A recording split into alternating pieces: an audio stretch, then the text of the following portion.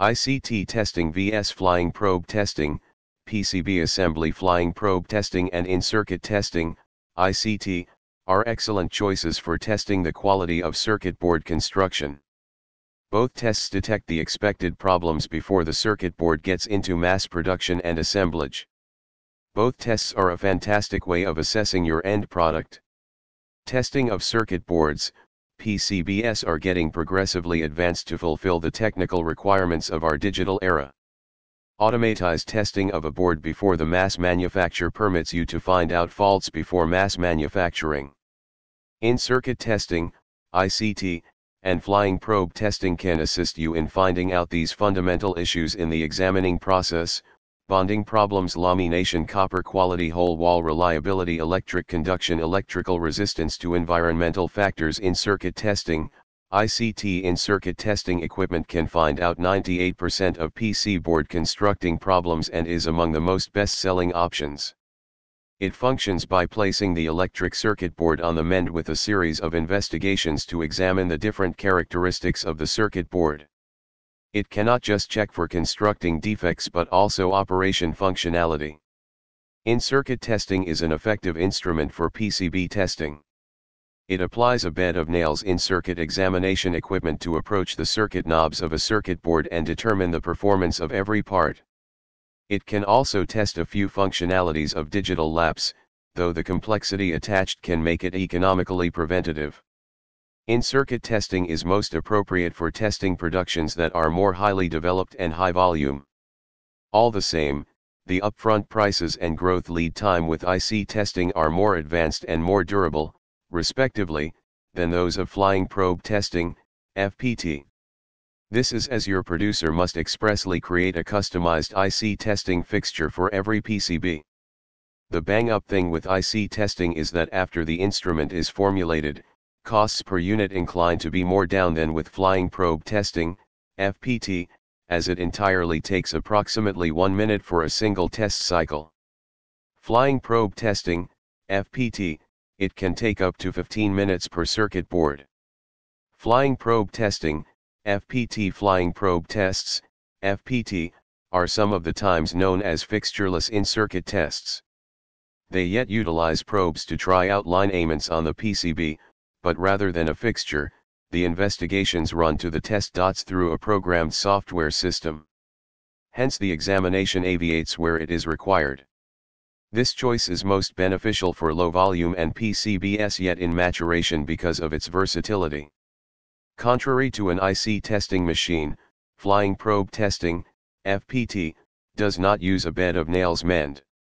As an alternative, it utilizes a small quantity of portable and fixed probes to make a well-synchronic in-circuit test of the big top and bottom most of your printed circuit board.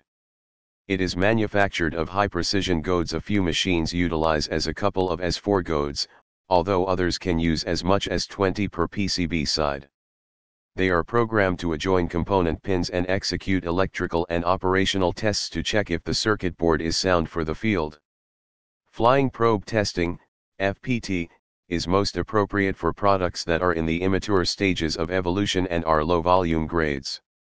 It needs no traditional tooling, and customization for each PCB is followed through programming utilizing the CAD data files you provided to the maker. With flying probe testing, FPT, costs per unit are more advanced equated to in-circuit testing because of more elongated test round periods per board, about 15 minutes, in-circuit testing versus flying probe testing. They both are good in their way, but they both have slightly different properties for testing circuit boards. In-circuit testing versus flying probe testing depends on the following factors. 1. Product pattern. An effective quality test program, also recognized as adequate coverage, will count the choice of your computer-aided design, CAD, data files and schematic drawings.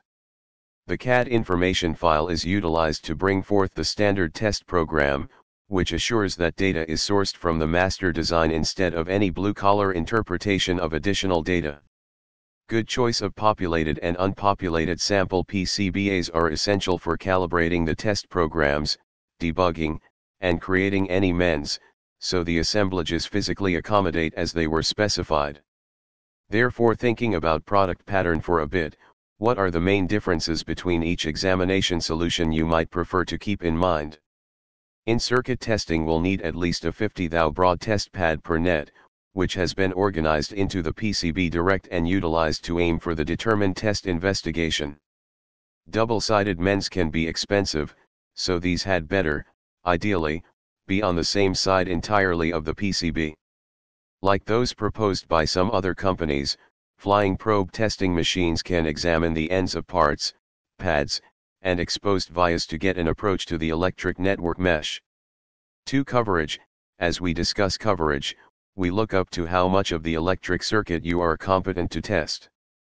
Both in-circuit testing and flying probe testing follow out what is known as a manufacturing defects analysis or MDA, which permits the absolute majority of the most mutual process defects that are expected to fall out.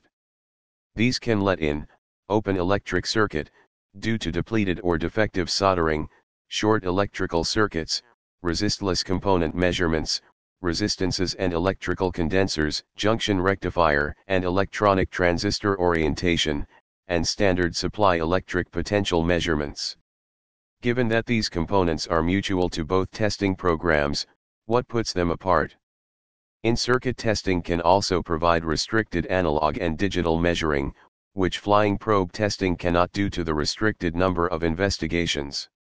In addition to the vectorless examination, ICs that are integrated circuits can include a few powered, albeit familiar, operational testing to ascertain the soldering of flags to the PCB assembly by a non-contact capacitive investigating or plate. In many cases, flying probe testing is restricted to just vectorless tests. Almost all flying probe testing systems will propose a few forms of restricted optical inspection, which adds up coverage for those factors that cannot get at electrically. In-circuit testing MENS usually will not offer the choice of optic inspection. 3. Cost. The programming cost will hinge upon the complexity of the assemblage but is generally as is for either test result, potentially about £2,000 more or less. As it comes to additional charges affiliated with the test, all the same, there are a few significant differences to have in mind. The fixture prices of flying probe testing are typically zero, but in-circuit testing MENS, in contrast, can flow to an extra of about £4,000. The evolution lead time for the flying probe testing is generally less than 7 days, but in-circuit testing can have up to 6 weeks for mending, construct, and programming. In the consequence that your product pattern alters in any case, it will just need a program alteration. In the case of in-circuit testing, it could quickly require a new mending if any part or examine pads have been affected. The actual machine test time is generally less than 60 seconds, which signifies that it is perfect for working promptly through bigger batches. At the same time, flying probe testing can accept a lot of minutes, which intends that it is often more suitable for little sets. The velocity of in-circuit testing also means that it is comparatively cheap, frequently coming in at lowers than £1 per unit. Whereas flying probe testing is a somewhat more tedious process, and so can cost about £50, or more, per assemblage. Final words. On the whole, the option between in-circuit testing and flying probe testing will hinge upon many essential components of your project. Mainly these include, anticipated masses PCB pattern/complexity budget lead evolution times. While making the PCB contract with the manufacturer, you should have a perfect understanding of every test system, which will only be better for your particular needs. For more small-scale circuit boards that do not need a lot of examination or circuit boards acquired in low masses, the flying probe testing system might be the most beneficial option. On the other hand, enormous groups of circuit boards and composite boards will require the velocity and extended capacities of in-circuit testing. Frequently, printed circuit boards manufacturers will practice a combination of both testing systems to present you with the most effective results. As flying probe testing will be utilized for standard testing during the image stage of the circuit board development, so will transition the volume of the testing system to the in-circuit testing system for the entire production. Merely by keeping in mind the expected benefits and the basis of the in-circuit testing versus flying probe testing, is difference between the two programs, you should experience a much better order to choose the best testing scheme for your PCBA assemblage, and both testing services are available at PNC. Contact us at sales@pnconline.com to fulfill your customized testing requirements.